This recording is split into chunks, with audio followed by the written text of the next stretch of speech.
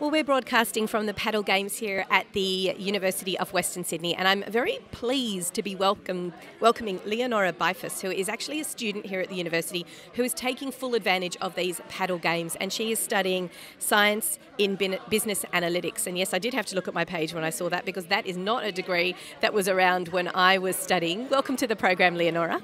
Hi, nice to meet you. So let's talk about why did you sign up to do the paddle games, and what were you hoping to get out of it when you signed up?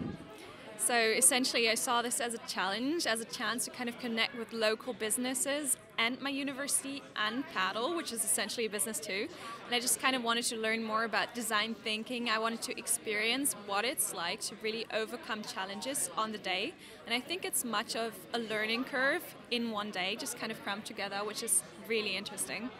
Is it because you're being exposed to the business and their everyday thinking and really the difficulties they experience on a day-to-day level?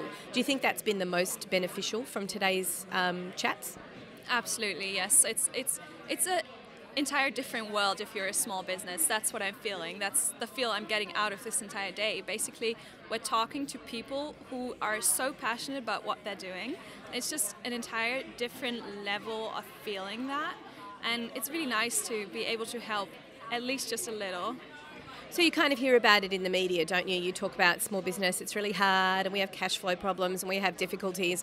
What have you learnt today that's been different from what you hear in general about how it's difficult to run a business? I would say what you hear in the media is mostly about money struggles, but essentially those people want to get the word out about something they love doing. And for example, the company I'm working with today, if I'm allowed to say that, is Form Dance Projects.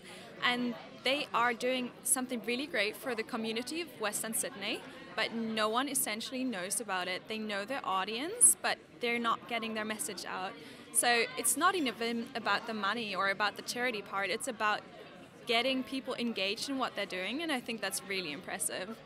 Do you think that that's something that you as a student and of this new generation who is tapped into so many different ways of communicating is better at doing than perhaps a small business owner who is a little bit older, hasn't grown up as a digital native? Is that something that you bring to small business? I would say we're definitely bringing a different perspective into it, because there's always something you can oversee if you've worked in a certain position for a long time, and then there's something just asking the very basic question. So why did you do that? Why, even when you started out, why did you do that? And it makes you just kind of think all the way back and just start from the ground up, and I think that's really fun. It's something that I've spoken to a couple of business owners about today, is that they're actually enjoying coming out of their business and just stopping and thinking about the big picture. Do you get the impression that they don't get to do that very often in their own businesses? Absolutely. To be honest, I think it's very time consuming to have a small business, and it takes up a lot of effort. So I think it's nice to just get out of that for one day, just take a different seat basically. Would you like to see the paddle games, Westpac, Cosboa, organisations like this tap into the talent and the information that you guys have as students and do this sort of projects more often?